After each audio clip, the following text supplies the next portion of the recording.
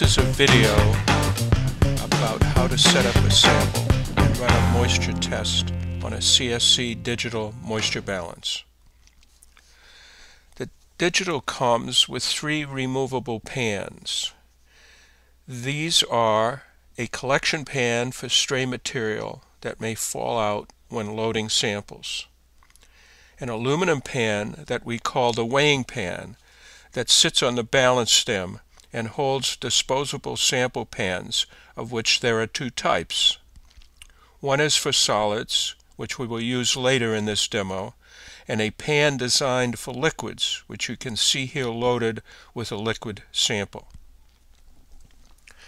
The first step in running a sample is to open the cover, place an empty sample pan on the weighing pan, and tare the pans by pressing the tare button. We next load the sample into the sample pan, taking care to evenly spread the sample over the pan. We recommend a sample of about 5 grams. Other higher weights are okay, but may extend the time for a complete test. To run the test, close the cover and press the start button. At that point, the drying light will turn on. The progress of the test can be viewed in the display, which shows the elapsed time and the progress of the moisture reading. You can switch the display at any time to track the change in percent solids or the change in weight. When the test is finished, the light will turn off and the test results will show on the display.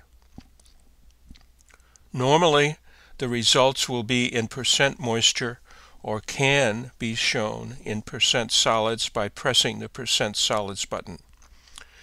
You can also get the final weight by pressing the WT button. That's all there is to conducting a moisture test on a CSC digital moisture balance. If the digital is connected to a printer, the test results will be recorded as shown. Percent moisture, percent solids, information about the sample, about the batch, about the instrument and its settings, and data about the test, heat setting, beginning and ending weights, and test time.